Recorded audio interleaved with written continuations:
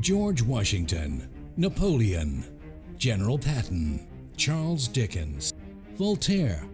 What did these historic and iconic figures have in common with the World Bank president, the founder of Facebook, the president of the International Olympic Committee, a Grammy Award-winning singer, the producer of Gravity in the Harry Potter films, and a long list of other luminaries? They were all fencers.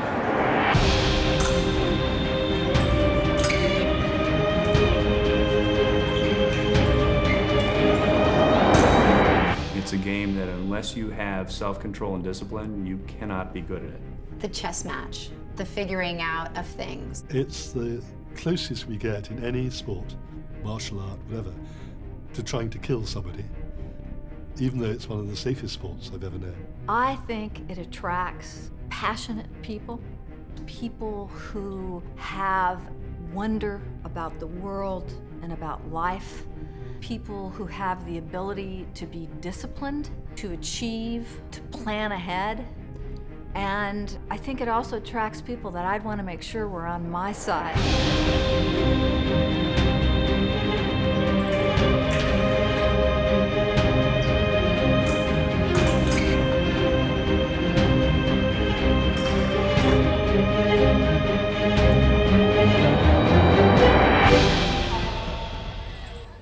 There's a reason why so many fencers that retire are successful in all other walks of life, because they've figured out how to focus and adapt to situations so quickly that when you go into the real world, it's easy. All that competition, all those years of struggling to make teams and figure out how to win, and when you get into a professional environment, it somehow makes everything seem a little easier, a little less scary, you feel a little more like you're gonna figure out the answer to whatever the problem is.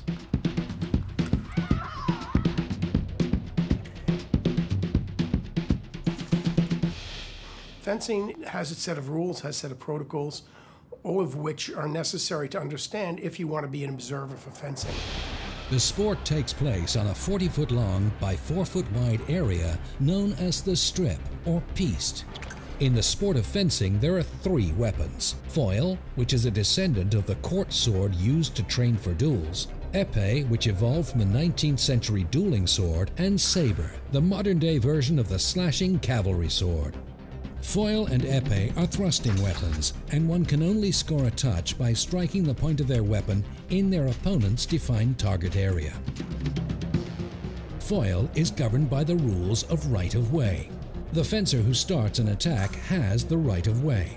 In order to avoid being hit, the opposing fencer usually attempts to parry the attack, and if this is successful, riposts.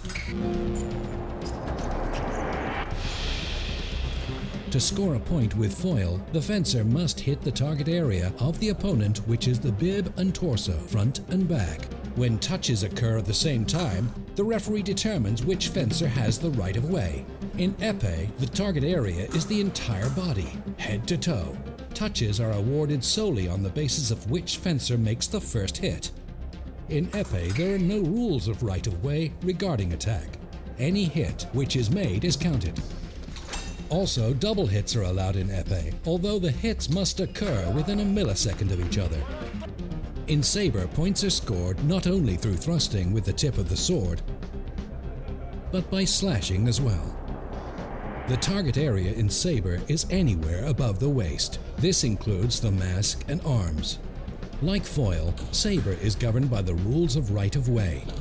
Because the action in fencing is so fast, touches are transmitted electronically. When a touch is made to the target area of the opponent, a colored light will come on to indicate which fencer scored the point. In foil, if the touch is off target, a white light will appear. These have just been a few pointers to help make your viewing of this lightning-fast sport more enjoyable.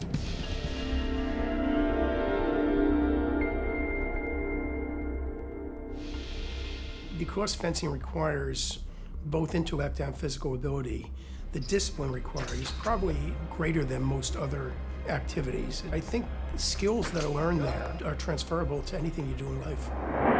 It is fair to say that fencing helps people to become successful in life, absolutely. Fencing has such an incredible impact on my present life. It's hard to imagine that I would have anything I've got going on without it, to tell you the truth. To be able to think on the spot, what do I do next? What's the situation I'm in? How do I pivot? I think fencing just ingrained that in me. You have to consider every little nuance that could hurt you or distract you. It takes supreme focus and quick decisions.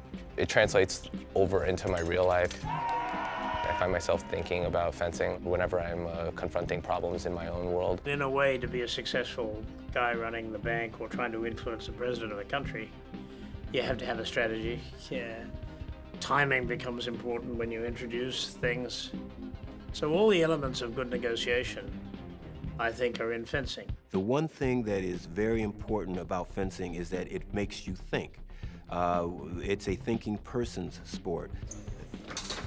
Fencing is a constant problem-solving opportunity. When you solve problems for yourself, it allows you to solve problems in other environments. So I think it teaches you how to mentally organize yourself and prepare for different possibilities. It's a game that you mostly have to figure out by yourself. So there's nobody else out on the strip to help you when you're holding the weapon in your hand, and you have to defeat or be defeated by somebody else.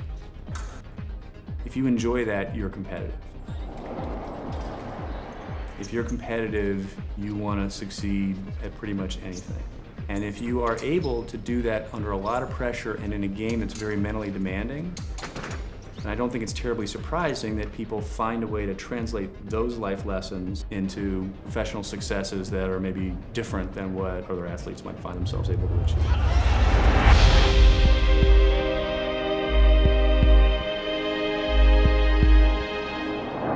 The attributes of a good fencer can be very diverse because there are 3 different disciplines in fencing.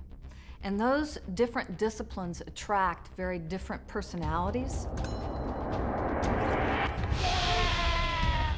I love that bay. I'm very cerebral, so to fence a weapon that involves like a lot of strategy and very painstaking movement and calculation, I really enjoyed that. So I think it's a perfect match. Well, I actually fenced 3 years of épée, and my high school team graduated, I think, majority of the saber line, so they needed a saber fencer, and I reluctantly switched. Saber is so much better suited for me. It's a lot faster, more aggressive. I was like an okay épée fencer, I wasn't the best, so I definitely found my calling in saber.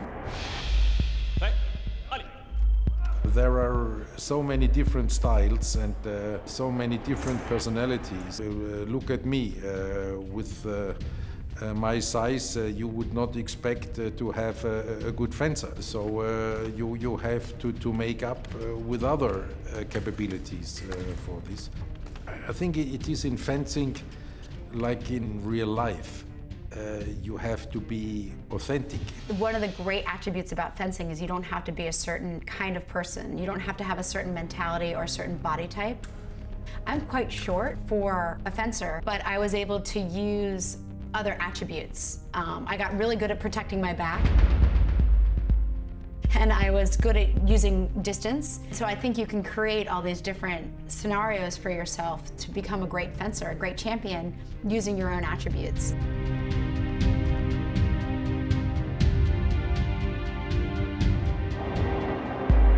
Aladar, my old coach, used to say, hard in the practice, easier in the battle.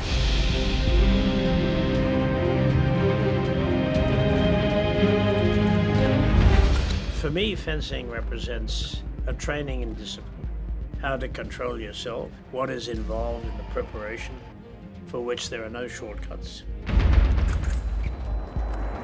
I think what fencing did for me is that you have to learn how to push through things. You have to learn and you have to practice overcoming obstacles in front of you. It's a learned skill. You can't just arrive at something and think, okay, today I'm gonna put my best foot forward. It has to be practiced day in and day out. You have to build up all these little skill sets in the gym and then let it rip when you get in the competition. Or in the sales pitch, or whatever it may be. For every success, you have to work before, you have to train, you have to show discipline. It's a sport that takes extreme discipline, a lot of training. And described as chess with muscles. You need physical ability to perform the task, but also you need the mental ability to outthink your opponent. People talk about it as being a sporting chess, and there's an element to it where you're trying to outwit your opponent.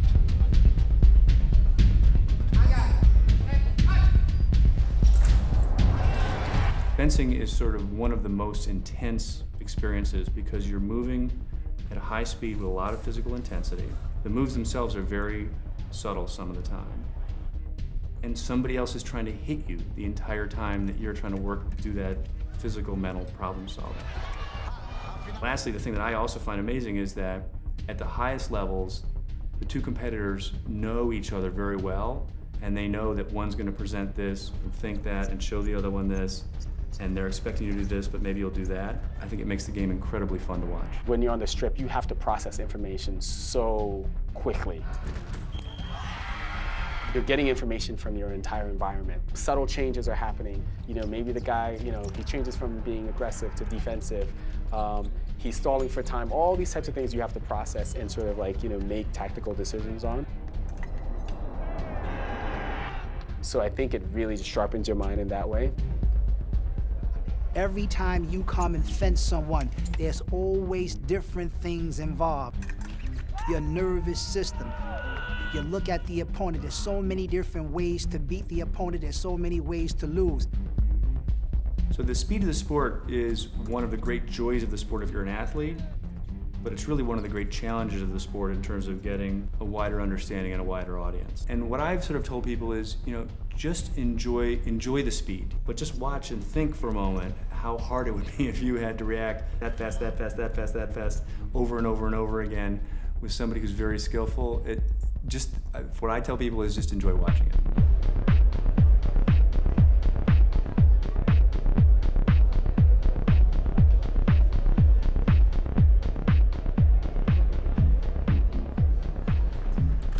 Fencing is the kind of sport that opens up doors.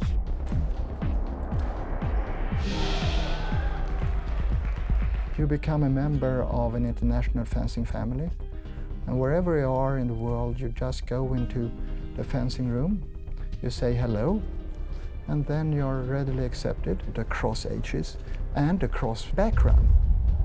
I've made wonderful friends, I've traveled the world, and it's never ceased to interest me. And I'm still learning. That's not true of many sports, if any other sports.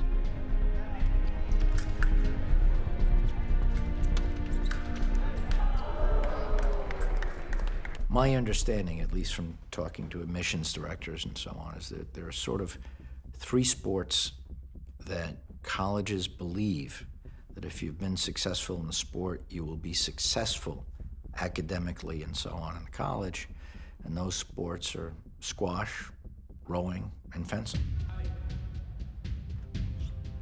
They must know something, and there's a lot of correlation, apparently, to academic success and fencing. I think your sport helps the young people and helped me because again with the sport you learn some discipline. I think you learn to learn much better. The intellectual process that you need to go through when you fence is very similar to academic work. You have to have a target, and you have to have sub-targets, you have to have a goal, and several targets on the way to the goal. That's simple. The main thing growing up was like, I'm trying to get to college. You know, we want to find the best way of getting to college, and preferably for free. You know, scholarship would be great. And I earned a full scholarship at St. John's. So when I was there, I said, well, this is it. I'm going to fence 4 years in college, and then I'm going to join the real world. Fencing really helped me to learn and to study because it helped me to be able to focus very intently.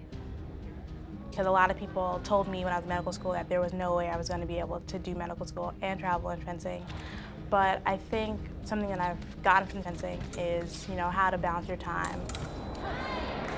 When you're spending so much time, you're getting home at 7, 8 o'clock at night, that forces you to get your work done, eat dinner, go to sleep, and do it all over the next day. So it really teaches you time management, and I know that it's a crucial life skill that I learned early on.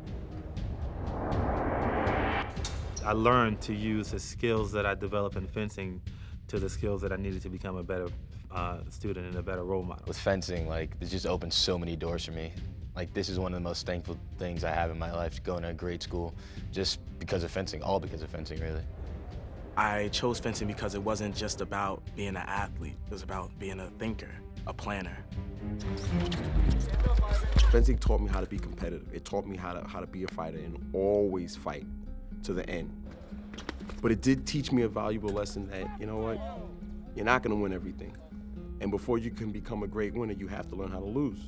Because with losing comes experience, and with experience comes the knowledge that it takes to win.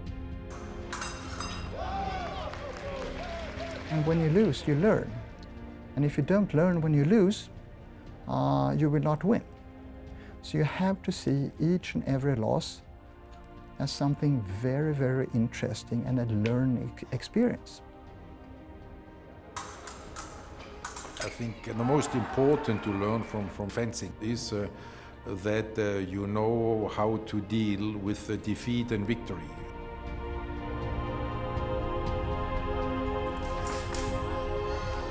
You learn a defeat is not the end of it all, and the victory does not make you superior to others.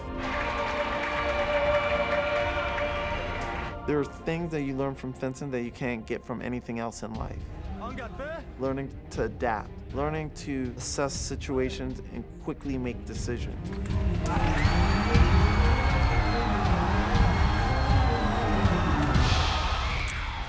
In fencing, you're thinking 2 or 3 or 4 steps ahead, and it's very hard sometimes in an intense moment to pause and think ahead like that. It works in business, it works in your personal life, it definitely works in sports. You take a lot of risks in fencing, calculated, but a lot of risks in fencing.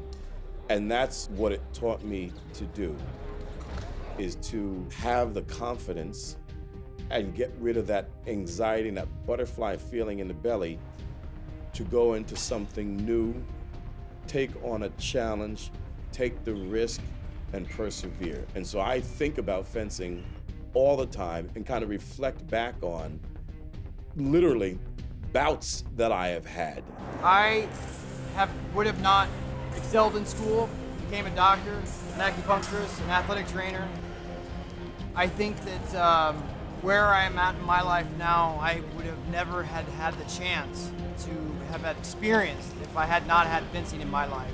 Fencing has given me the tools and the toolbox really to be like, okay, I know that I can push my body and my mind to certain limits, and I can really learn how to juggle a lot of different things and work with a lot of different people. And I think that's a great part of the sport. I think fencing teaches you so much about yourself. There's something that teaches you how to trust yourself and depend on yourself to make decisions in a very creative way. I have this background of always being a little uncomfortable and getting used to it. And I think that change and pushing yourself to the next step and always moving forward is probably the biggest gift that fencing gave me.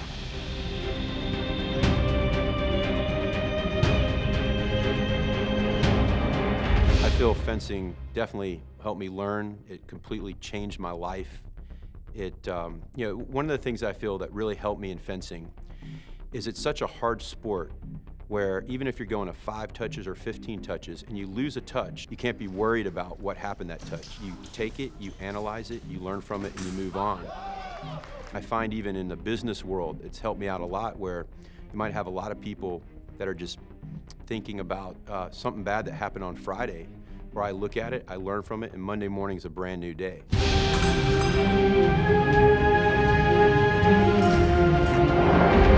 What what is it about fencing? Well, in my mind, the short answer is it's a sport, it's an art, and it's a science. It's a beautiful sport because it allows someone to hit their peak at a different age, different time, depending on their body, and still being able to excel. What it is about fencing? Fencing is good for body and mind. It's clearly an individual sport. You're there on your own, and you can't blame anybody else but yourself if you don't succeed. I feel like fencing is really all around me. Even though I'm not competing, it's still a part of who I am. So what is it about fencing? For me, it's about a sport that I think is very unusual in that a very diverse group of athletes learn a very complicated game. It takes a long time to learn to be good at it. It takes somebody who likes intense competition, where it's basically you in a combat environment, and where you're doing problem solving at the same time that somebody else is physically trying to hit you or defeat you. And I think that creates a sport, and it frankly trains human beings to do very interesting things, and it's something that I've always enjoyed being around, being part of.